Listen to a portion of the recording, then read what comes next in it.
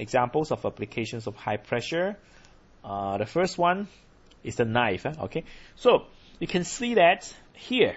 Okay, we use this part to cut, right? And at the blade here, okay, the blade here.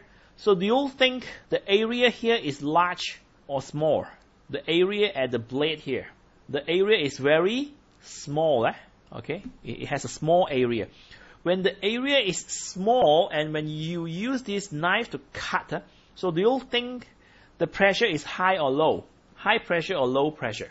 It's a high pressure, okay? So high pressure. And that's why, okay, a sharp knife can cut easily. Because a sharp knife has a very small area and therefore has a very high pressure exert on an object when it's used to cut that object. So you see, we use high pressure to cut something. So we have a small surface at the blade here, and therefore it has a large or high pressure. So this is applications of high pressure. Okay, skate shoes. Skate shoes. So we can see that there's a blade here, right? Okay, the blade here. So the blade has small surface, and therefore it has large pressure. Small surface, large pressure at the blade here. So this is another applications of high pressure. Spike shoes. So you can see this is a soccer shoes. It has a lot of spike here. So this spike has a small surface and therefore it has large pressure. Yeah, small surface, large pressure. So these are applications of high pressure. Examples of applications of low pressure.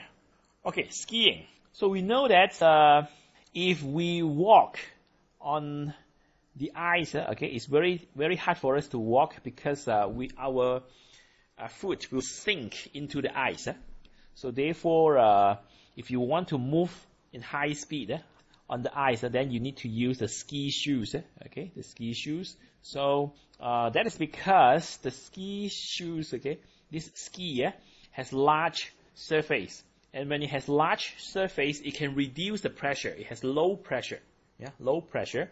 Therefore, okay, so this is applications of low pressure. Large surface, low pressure. Large surface, low pressure. Another one, ski board.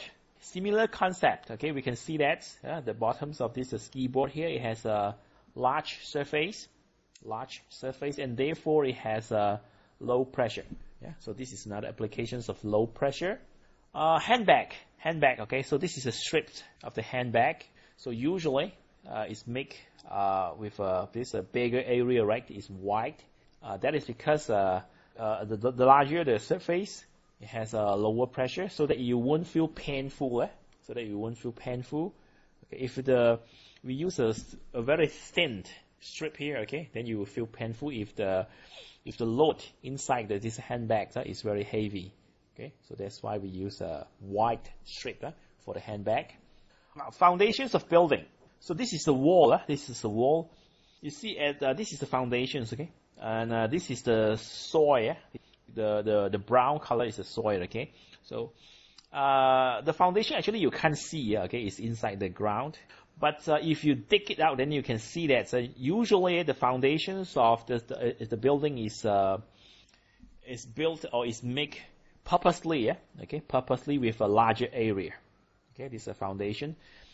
This is to reduce the pressure because the building is very heavy. The building is very heavy, so we use this wide or large surface area for the foundation is to reduce the pressures that the buildings act on the soil or the ground. So we use a large surface.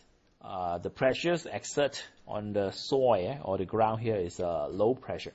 Okay, the tractor, okay, the tires of the tractors, okay, so you can see that we use a large surface tire.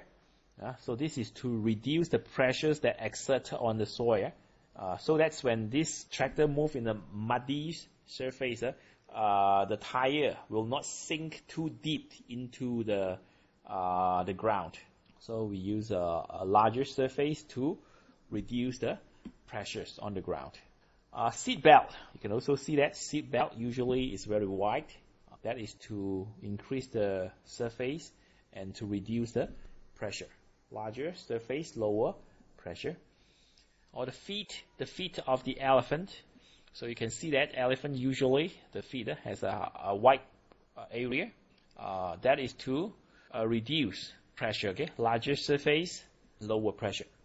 So that are the applications of high and low pressure.